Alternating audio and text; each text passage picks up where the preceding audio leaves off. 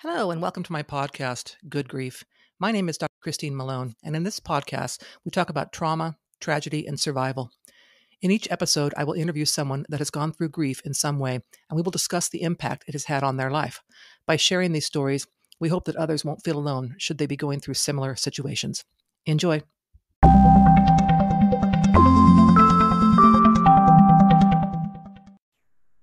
Okay, guest, thank you so much for joining me today. My guest is going to tell us the story about how she lost her brother in a very sudden way.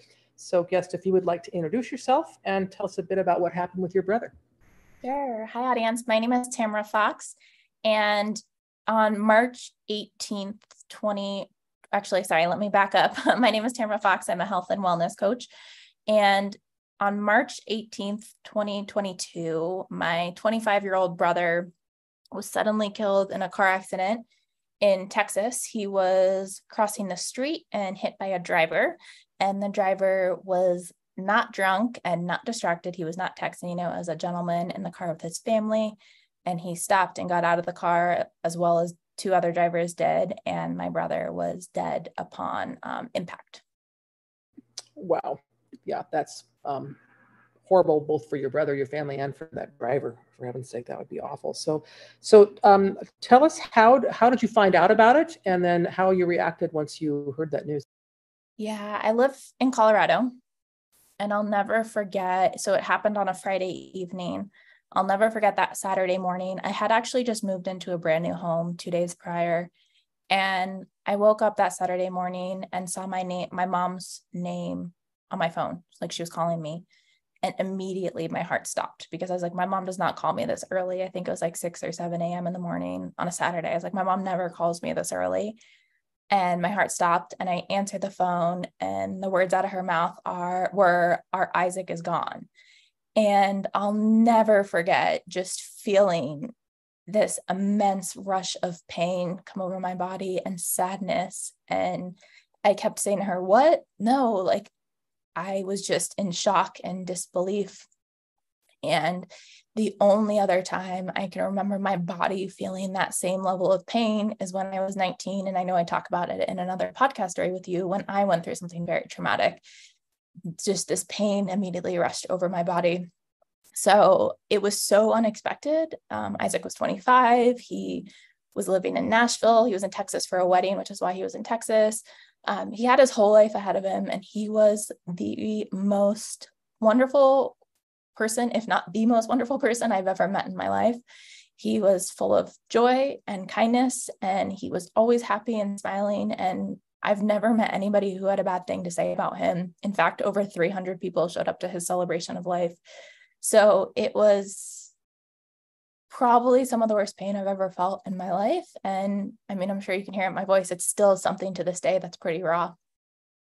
Yeah, no, I completely understand that. I take it you two were very close. Yeah, so I live in Colorado. I moved to Nashville, where Isaac lived, in 2020 in the middle of COVID, because I wanted to live somewhere new. So I lived there for just over a year.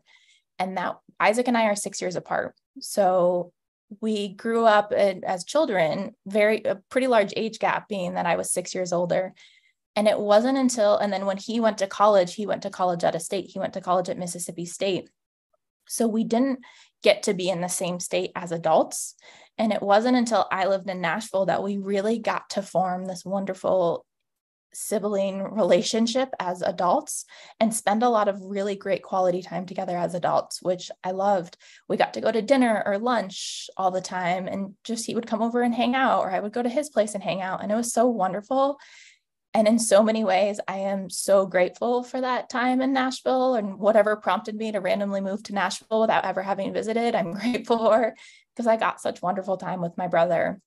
I do have 3 other brothers, and who 2 of which are much closer in age to Isaac. So they all grew up very, very close. But again, with that age gap, once we were adults, it was like our relationship truly got to blossom, truly got to grow much, much deeper. And again, he was, I mean, there's nothing horrible I can say about him and that anybody could say about him, because he was so special and so wonderful. And I'm just thankful he was my brother and I got to know him. Oh, it sounds like it's just wonderful that you had that time with him as well. I can hear that that's something very special to you. So I know from the previous podcast interviews we've done that you had lost your father just a couple of years before your brother was killed, and your beloved pet as well. So I'm curious to hear your thoughts on kind of how that compounded with all those losses within such a short period of time. Sure. So my dad died April 4th, 2020, which I know we talk about in another podcast. And then my German Shepherd, Akira, who I had gotten because of a trauma that I had when I was 19, which we talk about in another podcast, died March 21st, 2021. So within a 2-week span of each other, within 3 years, I had lost my dad, my dog, who was my security, and then one of my brothers who I loved more than, and everybody loved more than anything. In addition, I won't go into too much detail, but one of my best friends was killed on August 3rd, 2022.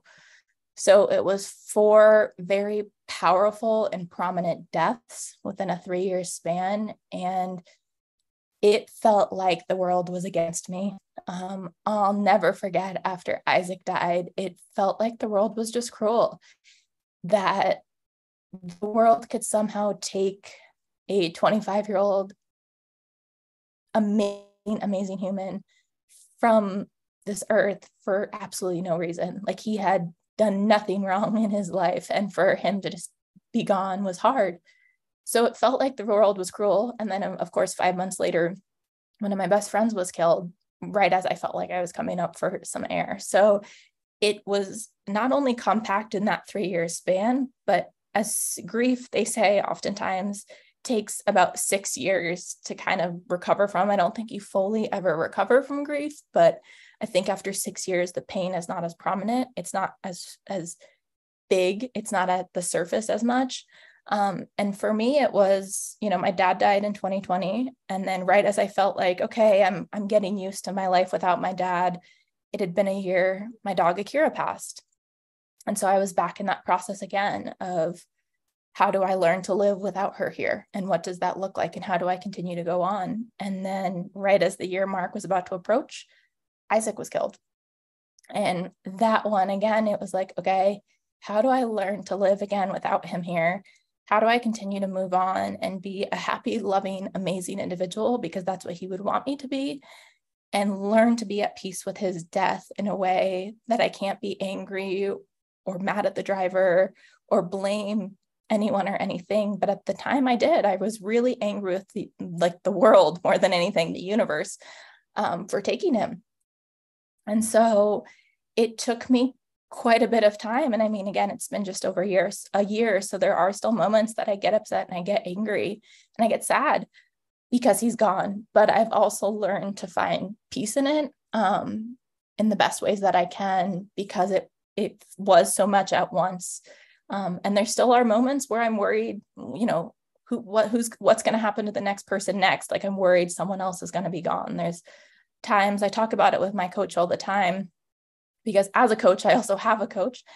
And I say, I'm constantly waiting for the next shoe to drop or the next person to die. Unfortunately, it's the reality my brain is still processing after losing 4 very impactful people, / one dog, in 3 years of time. My body in so many ways and my mind in so many ways, even though I know that's not going to happen and I'm hoping and wishing that doesn't happen, there's still so many days that I'm worried that something bad is going to happen just because so much bad did happen.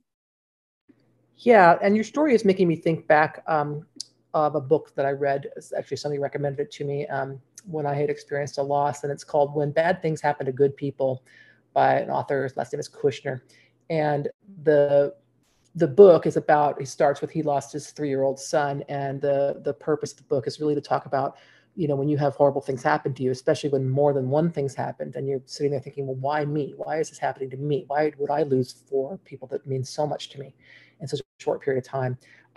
I would recommend that book if you can pick it up and read it. It just really helps to see that, the world isn't really out to get us. It's just really crappy things happen sometimes. And you become a better person at the end of it if you can. So there's that. So tell me. Just a comment on that quickly. So What an interesting piece of advice I was given from a person in my support circle shared with me that their deaths were their story, were their path. So to that concept of like, why are bad things happening to me? She helped me reframe it into, these aren't happening to you. These are experiences you're going through. My brother died, my dad died, one of my best friends died, my dog died. That is their path and their story. And it's not because of me or any of that like happening to me. It's just experiences that I'm unfortunately having. So she helped me to reframe it. And it's not happening to you. It's actually happening to them. And you're just experiencing that loss. That's a great point. Thank you for sharing that. So I know you do your coaching, you've mentioned it. So can you tell us a bit about the coaching that you do and how that not only impacts you, but your clients? Yeah. So I'm a health and wellness coach, and I work with a variety of clients to help them get unstuck. The name of my business is Awaken Empowerment.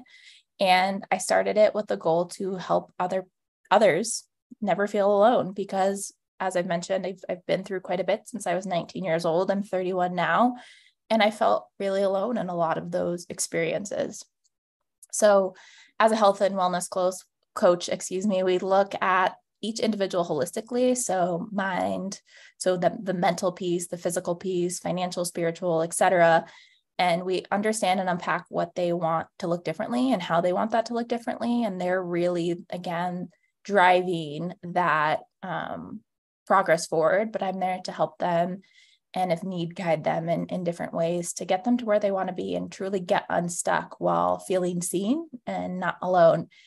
And the work has helped me in so many ways. Helping people has been huge for me, because when I would go to therapists, they would look at me and just not know what to say often when I would share what I've experienced. And they couldn't get personal and real with me about, even if they had experienced something similar to what I had, they couldn't tell me because of the clinical practice. And by being a coach, which is why I went the coach route instead of a therapist route, I can allow my clients to not feel alone by sharing what I've been through and helping them feel that empathy, that true empathy of, I understand, even if I haven't been through that experience and I don't know your exact emotions or exact pain, I have sympathy for them in so many ways. If I know what it feels like to go through something difficult, whether that's loss or trauma or etc. Since I am not a therapist, though, I don't work with clients who are working through, something on the more clinical end. I do work with many clients who are often seeing a therapist, and then they'll come to me in addition to the therapist, because as a coach, we work on the future, moving forward, goals, those type of items, where therapists work on getting through a past situation. So I'm always happy to work hand in hand with a therapist with my clients, but I don't work with clients who are like, hey, I need to overcome my anxiety, or hey, I need to overcome depression. That is more appropriate for a therapist. Or even if they do need to overcome grief, again, that's more appropriate for a therapist, but I can be part of that support circle for them in other ways of their journey, their life journey and progress. Yes, that really is a great point, in that, as a therapist can't really share, or shouldn't ethically share, their own stories with their clients, but as a coach, you can. And I think that probably gets you people will see, well, yeah, I'm going to be able to do this thing because, well, look at my coach has done, and that it's inspirational and helps them feel like they're going to be okay, or they're going to get unstuck, as you commented it. So that's great. It sounds like it's a great spot for you to be in, and your clients are fortunate to be working with you. So is there anything else you'd like to add for this episode? I think the only thing I would add that I constantly share, so there was a phrase that one of my brother's close friends came up with after he passed, and it's love like Isaac, because my brother's name was Isaac. And so we have wristbands and t-shirts and sweatshirts that all say love like Isaac. So that's just the message I want to continue to share in Isaac's honor, is he had the most loving heart and the biggest heart. And if we could all love like Isaac, this world would be a much better place. So yeah, thank you. That's wonderful. Thank you so much. Well, thank you again for being my guest. It's been wonderful to talk with you today. Thank you. Thank you for listening to this episode of Good Grief. To hear more about my personal story, please pick up a copy of my book, The Day I Became the Spider Killer, a memoir of trauma, tragedy, and survival, available in paperback, Kindle, and Audible via Amazon, Barnes & Noble, and other online book retailers.